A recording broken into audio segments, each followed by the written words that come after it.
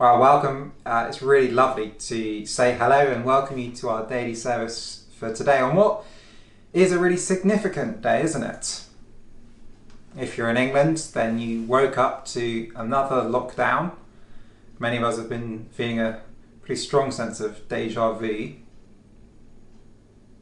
Even if you're in the UK, certainly if you're in the States, you've been watching the results of the presidential election. And as I speak on Wednesday morning, 10:30 GMT on Wednesday morning, the race is still too close to call. It is a significant day. The wonderful thing, if we're known and loved by the Lord Jesus, the wonderful thing is that our everlasting and almighty God has brought us safely to this new day. The wonderful thing is He will equip us to be faithful with whatever this day and this week holds. We're going to express that trust by praying together this prayer. Let's pray together. Almighty and everlasting God, we thank you that you have brought us safely to the beginning of this day. Keep us from falling into sin or running into danger. Order us in all our doings, and guide us to do always what is righteous in your sight. Through Jesus Christ our Lord. Amen. Pete kicked us off in Psalm 1 yesterday. We're continuing to look at these verses. Today our focus will be on verse 3, but I'm going to read it, verses 1 to 3 of Psalm 1. Let's read. Blessed is the one who does not walk in step with the wicked, or stand in the way that sinners take, or sit in the company of mockers, but whose delight is in the law of the Lord, and he meditates on his law day and night. That person is like a tree planted by streams of water, which yields its fruit in season, and whose leaf does not wither. Whatever they do prospers. Perhaps today you feel insecure or unstable, perhaps unrooted. Certainly the future seems uncertain. Perhaps you wake up knowing that the next month, if you've just entered lockdown, is going to be really, really hard and you're not sure how you're going to face it. Perhaps you're scared for the future of your country or the future of the world. Pete yesterday said that Psalm 1 depicts two ways of living. There's the way of the righteous, the man or the woman who delights in God's word, in God's law. And then there's the way of destruction, the way of the wicked, the way of the scoffer. Today we're thinking about the way of the righteous, the way of the one who trusts in the Lord and hears his word and takes it to heart.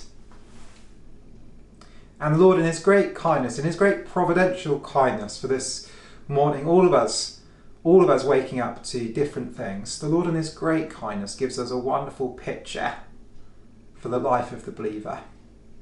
Verse 3 again. That person is like a tree planted by streams of water, which yields its fruit in season, and whose leaf does not wither. Whatever they do prospers.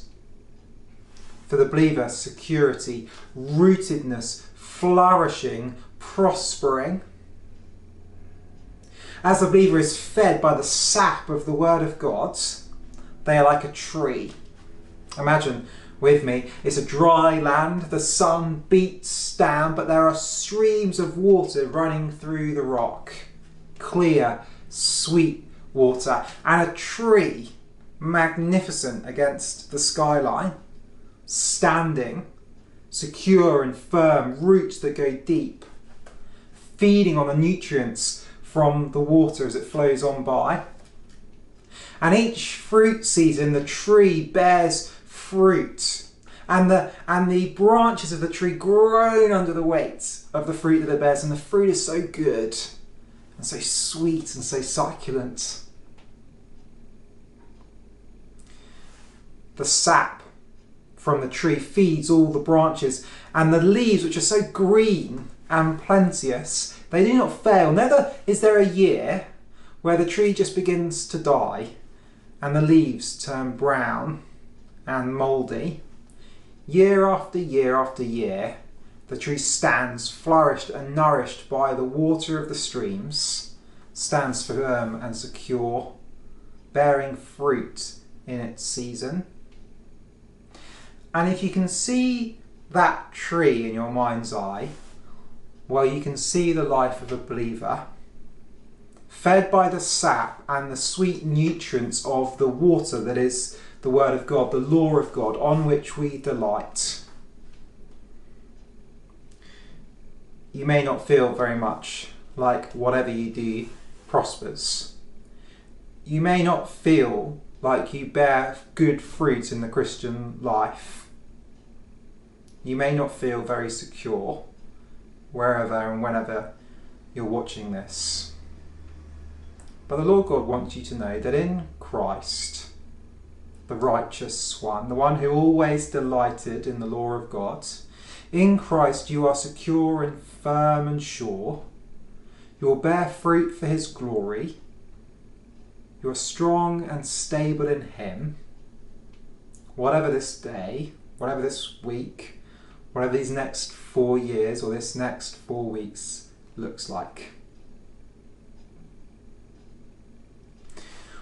We're going to pray a prayer asking that would be true of us. And we're going to use some words from Psalm 92. We'll pray these words together.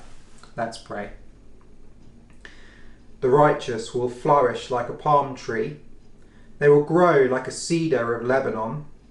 Planted in the house of the Lord, they will flourish in the courts of our God. They will still bear fruit in old age.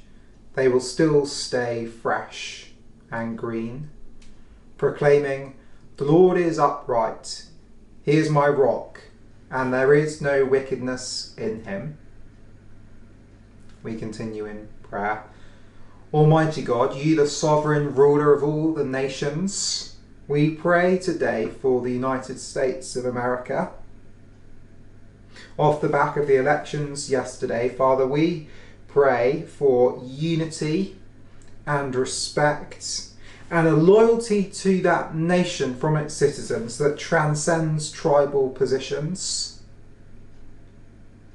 We pray that democracy would be respected and upheld, and we pray that the new president of those United States would be, whether it is Donald Trump or Joe Biden, we pray that he would be a man who recognises that position is too much for him and cries out to the one who is the true ruler of all the nations. We pray that he would rule with respect and wisdom, with truth and justice. And we pray for the church in the United States. Please, Father, we pray for unity in Christ, knowing that ultimately the hope for the world, the hope for warring, divided people being brought together is in his gospel, the one who brought together warring peoples in his death. We pray the church will be very hopeful ultimately in the gospel and the peace that Jesus brings. We pray the church in that country would confidently proclaim the one who rules over every nation and whose rule can always be trusted, the Lord Jesus Christ. We pray too for those of us living in England as today we enter this month at least of lockdown. Father, we pray the R number would come down and that Boris Johnson and his cabinet and his advisors within Sage and elsewhere would see fit to lift that lockdown as soon as possible. We think of the great harm that will come to those that are most vulnerable as a result of lockdown, those who are poor, those who are isolated, those who are lonely. We think of the effects of a global lockdown on the global poor, the inevitable and ongoing shrinking of the global economy, for the loss of livelihoods. And Father, we don't know what to pray, so we pray, Lord, have mercy. Please, Lord, have mercy. In Jesus' name we pray all these prayers. Amen. Our song contains what are for me deeply precious truths in uncertain times. When I fear my faith will fail, Christ will hold me fast. When the tempter would prevail, he will hold me fast.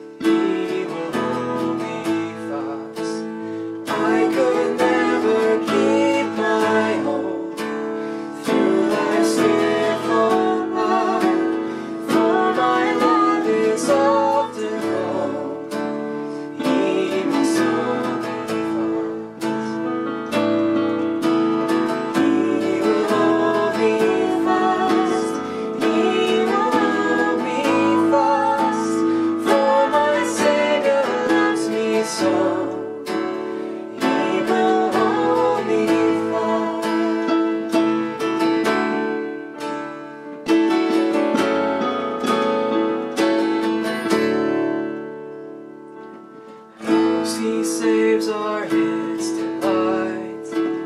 Christ will hold me fast. Precious in his holy sight. He will hold me fast. He'll not let my soul be lost. His promises shall last. Not by him I'm such a cause.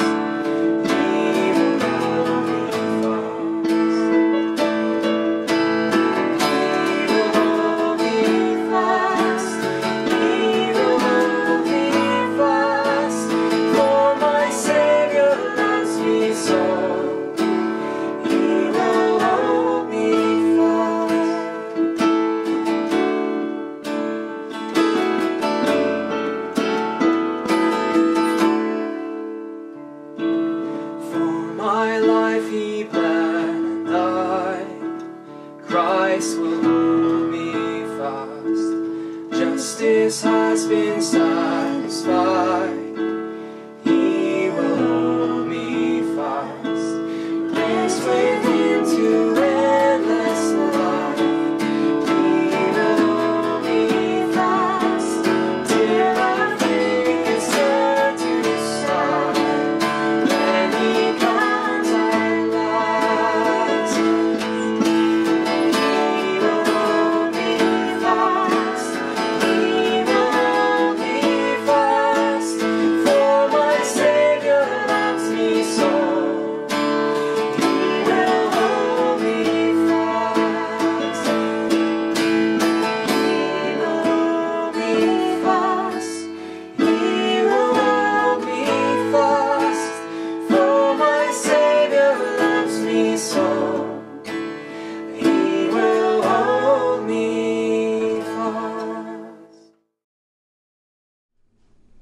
Thank you for joining us today. We'll close with a final prayer. Now to him who is able to keep you from stumbling and to present you before his glorious presence without fault and with great joy, to the only God our Saviour be glory, majesty, power and authority through Jesus Christ our Lord, before all ages, now and forevermore. Amen.